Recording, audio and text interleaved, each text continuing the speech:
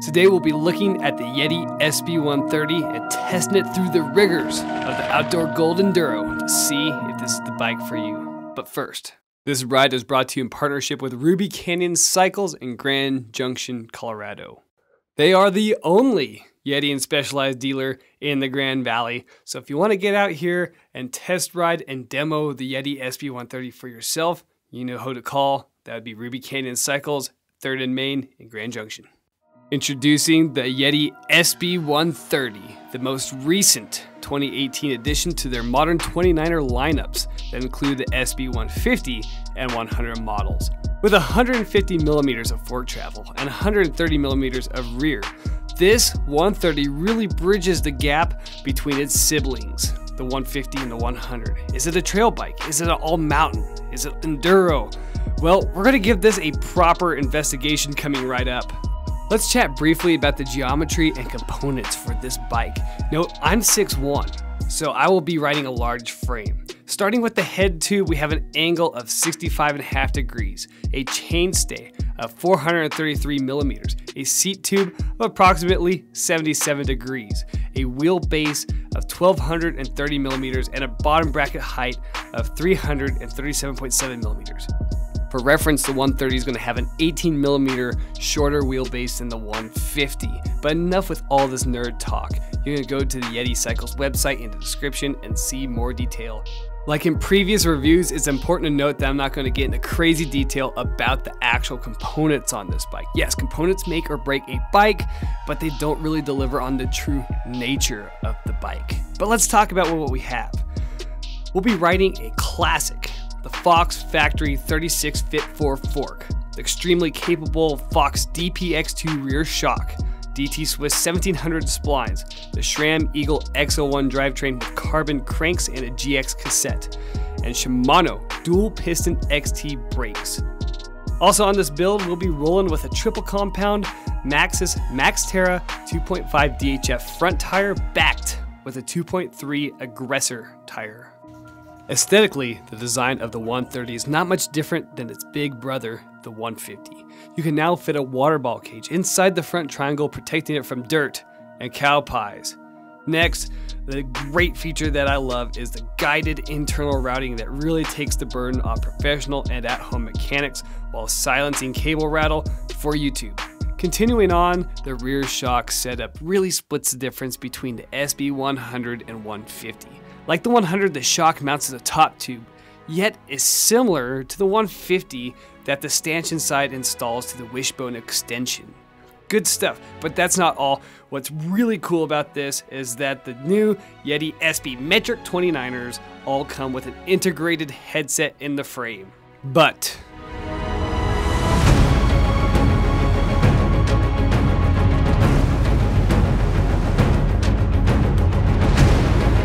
the stage is set. The time has come for the Outdoor Gold Enduro, a fiery furnace of a test to see if this bike can handle your local trails. We'll be throwing the gauntlet of variety at this thing, with stage 1 being the fast and flow test of a teen road, mixed with some small jumps. I'd like to follow this up with a grueling climb and vicious slow speed downhill of Fruita's most technical trail called More Fun.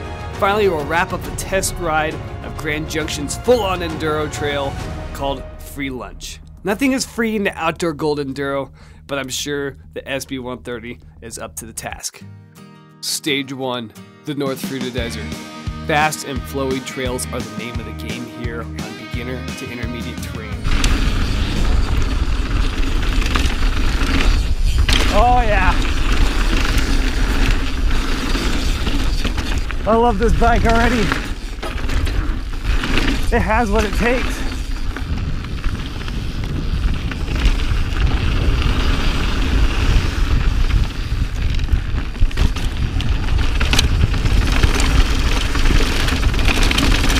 At PBR, it didn't take long to see the high floor of the 130. Despite the 29-inch wheels, this bike really felt eerily similar to my flagship SB6. In fact, I found cornering superior in tight turns and berms. It really casts a vibe that you're carving up the slope with every turn on a smaller bike. Also, even though this bike is quite light, especially for its class, the 130 held great momentum through changing terrain. The ride was quick, decisive, and responsive, a solid mix between stiffness of the Turk materials and the wheelbase specifications. I also noted that poor decisions were met with excellent recovery. On Joe's Ridge, this bike performed as expected. The 130 held solid stability on steep downhill with bountiful brake bumps. I was really amazed at how comfortable this bike is and how it carved up the turns while sinking the side knobs into the ground. It also transitions between terrain very quickly, giving riders a real edge with an optimal head tube angle for the descent and a C-tube angle that's just ready to climb when that opportunity arises. On jumps, this bike displayed serious potential as a very flickable and capable ride. It's easy to say that I had a great time on mellow terrain at 18 Road, but we have just seen the tip of the iceberg. We didn't even bottom the suspension out, which leads us to our next test.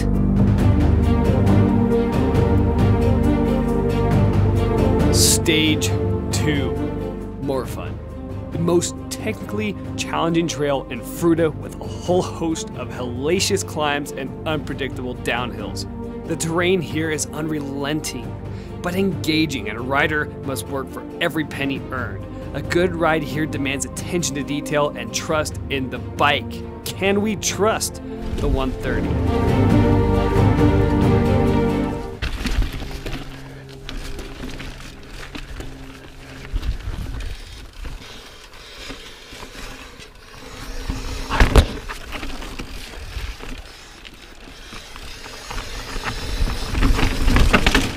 During the climbs, it epitomized everything great about the famous Yeti pedaling efficiency with the rear shock in full open. The weight of this bike overall is the perfect mix, and I can't emphasize enough at how much I enjoyed that 77-degree C-tube angle. I found great success pulling the bars up and then pushing them forward to raise the rear tire above crucial features.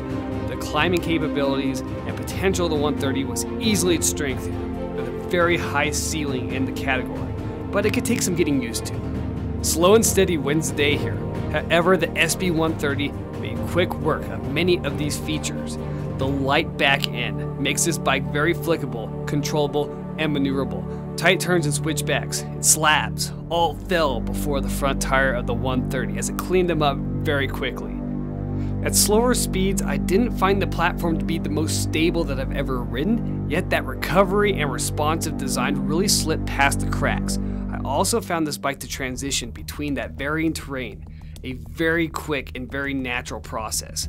A perfect bike for taking a big hit followed by a punchy climb. Speaking of big hits,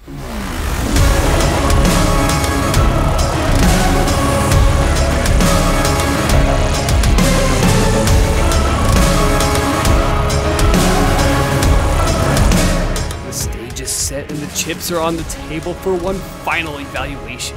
Free lunch. A trail where the feast here is not offered on a silver platter.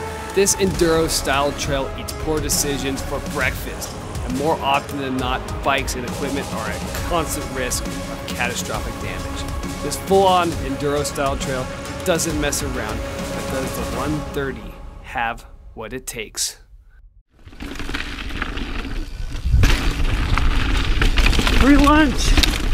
The place where bike parts go to die!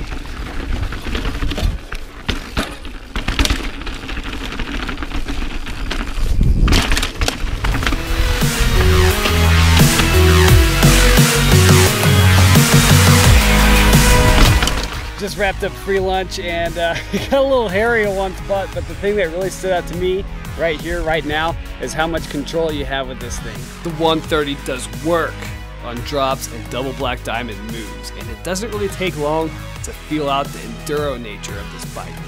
But it's definitely going to have a different flavor from standard 6-inch travel enduro bikes. On our 6-foot drops and landings, they all felt great on the 130 with the Fox DPX2, which turned out to be a great marriage between the frame and the rear shock. On more gradual, chunky sections, the 130 really had no problems blowing through them, but you'll definitely notice a more general playful rear tire.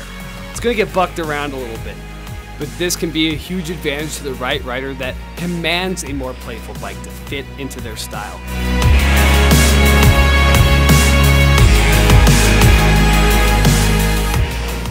So let's dig into our post Outdoor Gold Enduro review. Let's chat about what I liked about the SB130. First, it can do it all, with tentacles gripping into the tertiary attributes of the respective SB150 and SB100 models. The 130 is a little more than lightning in a bottle, and I feel it really fills in a solid niche of a high-end trail build with a mid-enduro riding style.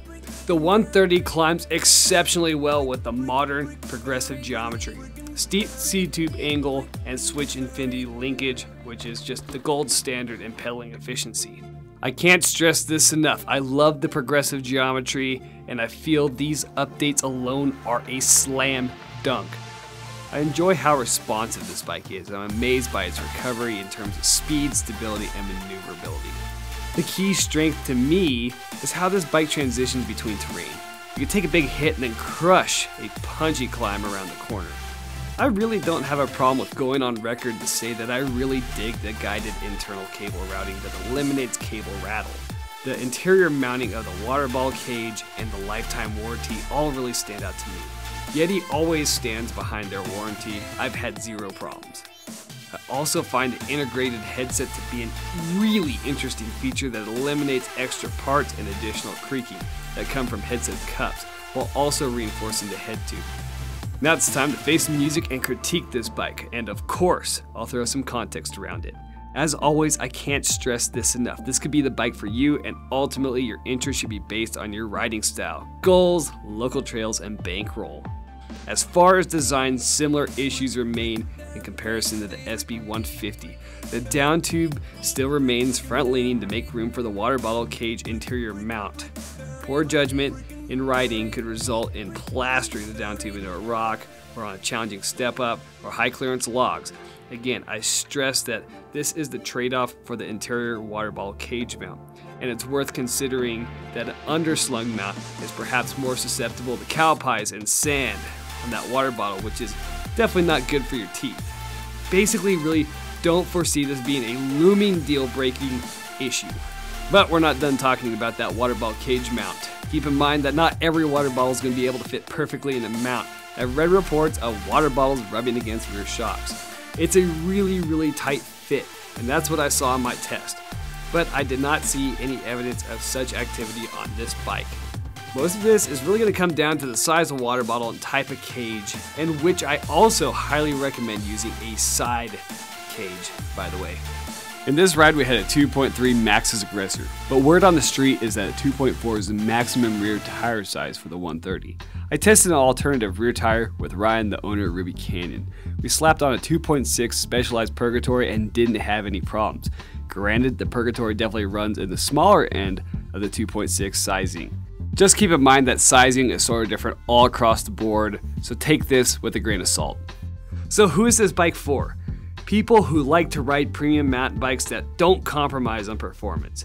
As I said, this bike really does everything well, and it has a really high floor and a high ceiling in areas outside of its discipline. Intermediate and beginner riders can really grow on this platform in all facets of mountain biking. I personally think the riders that are really going to benefit the most are going to be advanced, seasoned, veteran bikers. Riders that really know what they want in a bike and know how to make it work into a trail. This bike has the best-in-class performance in climbing, and it's dependable yet nimble on the downhills. It's definitely park worthy. And for our pro riders out there, this is a bike that the most skilled riders can really exceed the ceiling on, and in some cases, they might really want that. In my opinion, it's not going to overpower the SB150 on the downhills again. But on some single tracks, this could be the right tool for the job, especially for riders with lighter body builds and strong skill sets. Now we have the all-important question, would I buy this bike? It's repetitive, but absolutely yes. I love this bike, even compared to the other builds in mind. It fits my current riding style perfectly, which is moderately aggressive. To me, this bike really felt kind of at home on the flow trails, but on more violent terrain, it would definitely take some serious time behind the bars to grasp a mastery of this ride. What I mean is it requires some changes to your riding style that A, is going to make you a better rider, and B, force you to take some optimal lines. I love how it transitions between terrain. It's very playful and lively. The geometry and the climbing efficiency, this bike really kills it. The SB130 is a prime example of having your cake and eating it too. But the only things that I would change are integrating a 160mm replacement for the 150mm fork and adding a 170mm dropper such as the P&W Bachelor. Modern suspension is exponentially improving annually, and this bike really is a testament to the fact that less is sometimes more. But don't take it from me, Jason with Jason Bikes has owned his for a couple months, and he'll give us some key points. Really nice pedaling platform, stable when I descend. I mean, it's a totally different bike than what I used to ride, but it still feels like something I can control. What don't I like? Yeah. I haven't found it yet. Boom! Right there, there's our review. Yeah. And there you have it. Thanks, Jason. Let me know in the comments, what do you like about the SB130? Is there anything that I missed? This is Mountain Biking Gold. If you enjoy the content, like and subscribe, hit that notification bell so you don't miss any mountain biking. We'll catch you all down the road.